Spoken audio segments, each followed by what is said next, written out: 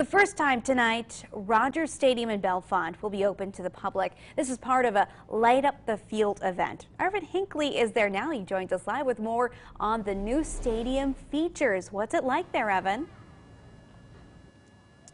Well, John, Amanda, right now there are plenty of people here, and I'm joined by some who are going to be very excited for the opening of this stadium. First, Michelle Milius. Michelle, you're a parent of two athletes in the district. Tell me, how does it feel to have this new stadium here?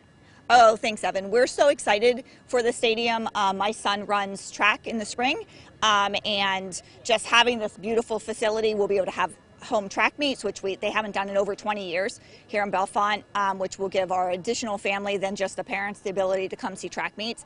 But bigger than that is the practices. So our kids are currently practicing at the middle school parking lot, and which causes plenty of problems with barricading the parking lot off for kids being picked up for other sports in the springtime. So this will give them a safe environment to practice on, and probably better quality practicing, especially for our jumpers and for our sprinters who didn't have ideal pits or locations. Talk also, Michelle, really quick about the fan experience here.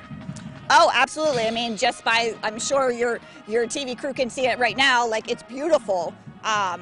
They have new facilities for the teams to go to during halftime for football games, plus the soccer kids who will get to play here, lacrosse. Much better facility than what we had before. Thanks so much, Michelle. We're going to bring in Jackie Weinkoop as well. Jackie, you're a parent of younger kids in the district. Tell me, what does this stadium mean for future years to come for your youngsters?